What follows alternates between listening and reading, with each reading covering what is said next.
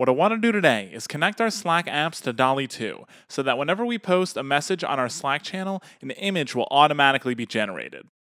Zapier is a no-code tool that makes it easier for anyone to automate workflows across 5,000 plus apps. If you don't have an account, there's a link in the description for a free 2-week trial, so you could try it risk-free. Let's dive in. In order to get started with this workflow, I need to create a Zap by clicking the button on the left-hand side of the screen. Because I want Slack to trigger an image creation in dall-e, I'll need to use Slack as my trigger. I can find the app by typing it into the search bar and clicking below. The trigger screen will then pop up. I should click New Private Message Posted to Channel as my event and then click Continue. Setting this as the trigger means that anytime Slack sees a private message is sent, it's going to run this workflow. The first time we set up Slack, we'll need to authenticate it with Zapier. A link will pop up for you to log into your Slack account. Don't worry, it's totally safe because Zapier uses industry standards for encryption when connecting with each of your apps. I'll put a link to Zapier's security and trust page in the description as well. We'll then need to fill out our trigger app's data. To do that, select the channel you'd like to use for your Zap and click Continue. In order to finish setting up the trigger, we'll need to pull in some example data. To do that, click Test Trigger. You're all set with the first step. Click Continue and we could start creating our first action.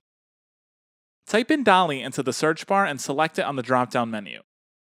Next, click Generate Image and click Continue. From there, I can select our account and authenticate dall-e with Zapier, just like I did with my Slack account. To do this, go to your OpenAI page, click the top right button of your screen, and then select View API Keys on the dropdown. Click Create New Secret Key, and then copy and paste it onto your authorization screen. By the way, if at any point you get stuck, Zapier's got an amazing support team that can help you out. There's a link in the description to their forum post for this specific workflow. Once you've logged in, click Continue. Under Prompt, select Text under the drop-down menu and click Continue. Click Test Action, and we can move on to our second action step. Click the plus button on the bottom of the screen to get started. dall-e uses our images, but we'll need a place to send our Zaps in order to view them. Let's use Slack.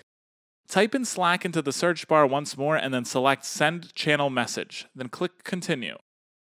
Log into your account again, click Continue again.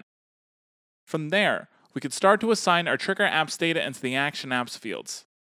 Under Channel, select the channel you'd like to use for your Zap. Next, under the message text, I'll type in a custom message. I'll type, check out this post that was created using dall-e. Under bot name, I'll type dall-e bot, and then under attach image by URL, I'll click image URL, and then I'll click Continue. Click Test Action, and I should be all set. Yep, there it is.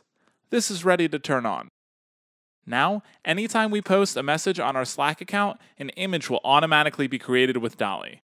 I hope this was a helpful demo.